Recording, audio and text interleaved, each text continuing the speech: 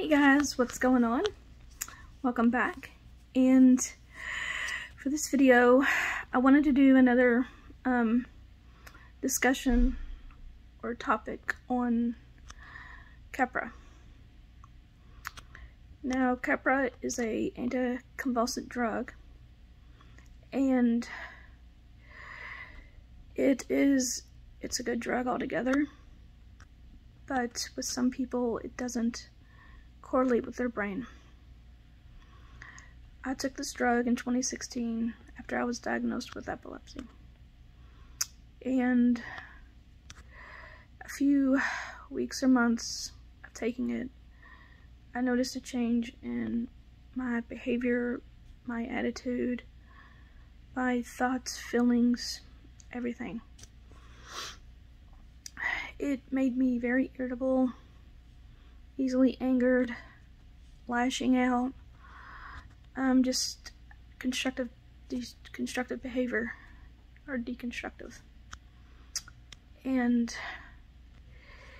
it got to the point that, you know, I was getting into it with my parents, and, you know, huge altercations with them, with my child, and which eventually led to me losing custody in 2016. Now, the reason I lost custody is due to an impulse that I had after I had an altercation with my family member, and CPS was called over it, and the day of my hearing, my lawyer and social service person did not show up. And even though he made a clean report and said, there's nothing wrong here, you know, your child's safe, I see no reason to take him away, the judge went ahead and took him away and terminated my rights in 2016 without what I would consider probable cause, because, you know, she didn't even hear out on the CPS worker and his findings. So, yeah. I spent months and months fighting. I think about 9 months, actually, is how long it took to fight to even be able to see my child. And during that time, you know, it just really messed me up. Not only was I dealing with a horrible disease and diagnostic, I was also dealing with the effects of what that drug did to me and trying to make sense of it all. My life was in a complete downward spiral, and I was just trying to figure out how to even survive and live with this illness. I was, and I don't think anybody thought about that. They didn't think about what this drug did to me. They didn't think about what I had going on in my life with epilepsy and how it was affecting my brain, my emotions, my thoughts, my feelings, all of it. They didn't take any of that in consideration when they took my kid away. And that's, you know, that's the thing. That's why I say Keppra destroyed my life. And, you know, it took me therapists, psychologists, CPS, DCFS, all kinds of people to show, you know, I am a good parent. Yes, I've made my mistakes, and I've learned from them. And I was not a bad mom. I was just, if anything, emotionally neglectful, because I shut down. After I had my wreck and my seizure and diagnostic, I just completely shut down, and the medicine didn't help. So that's why I heed warning of it. You know, my previous doctor didn't warn me of the side effects. He didn't give me any warning on anything.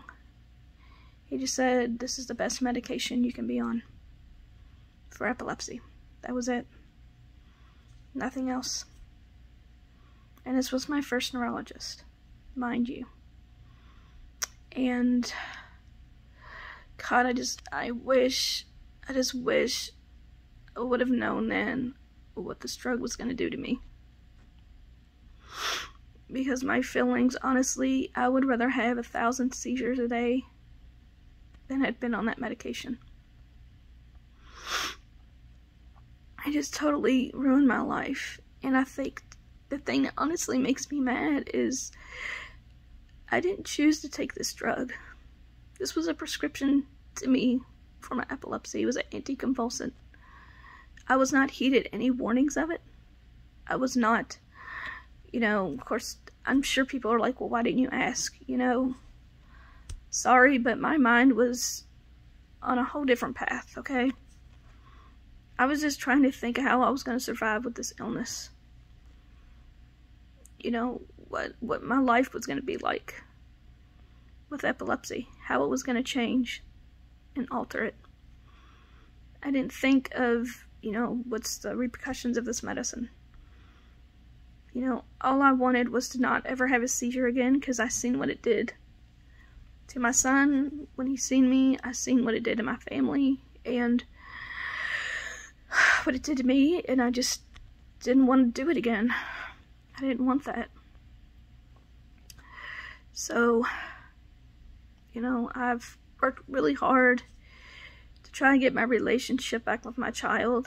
I've worked really hard to prove, you know, to the system that, yeah, I'm a good mom. Yeah, I had a bad reaction to a medication, but why should I be held responsible for the rest of my life for something that I had no control over? I mean, seriously. And it's not right, and it's not fair. Like, I hate to put it this way, but there are addicts out there that have their children born to addiction, and they keep their children. And I think that's the thing I don't understand with the system. Is I was on a drug that was prescribed to me. I didn't take it on purpose. You know, it wasn't an opioid, it wasn't heroin, it wasn't crack, it wasn't cocaine. It was a prescribed medication for my epilepsy, anticonvulsant. And I don't get it. I don't get it. There are people out there that have their kids that quite honestly shouldn't have their kids. Honestly, and I'm not saying that to be mean, but people have lost custody of their children for less. And I'm one of them. And you know, that's why I heed warning about this drug. I just think it needs to be heavily monitored. It needs to be heavily monitored. Because it can change a person's personality. It can make them mean, irritable, edgy, violent, and just totally out of character. Because it did it to me. And that's why I like to warn people of this drug. I know a lot of people get mad because people talk about it in a negative light. But it needs to be known. I'm sure it works good for a lot of people. But that doesn't take away for what it does to some. Like me, it ruined my life, okay? I lost custody of my kid for 9 months because of this drug. Because of what it did to me. Because of how it changed my personality. And, you know, my child would look at me sometimes and like he didn't even know who I was. And it took years to rebuild my relationship with him. I had to start all over with my kid pretty much to build a bond and a relationship with him, to get him to trust me again. Yeah. Because of what that drug did to me and how it made me. He, you know, lost trust in me. He lost confidence in me. He was scared of me. And I wish every day I would have never been on that drug. I wish. And that's why I heed warning of it. And I also heed warning to the system. You know, if you have a parent out there on medication, prescribed medication for an illness or what have you, you know, look into it.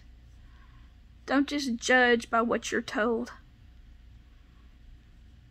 Look deep into it and find out, why is this person acting this way? Is this out of character for this person? What caused them to be this way? You know, it wasn't just the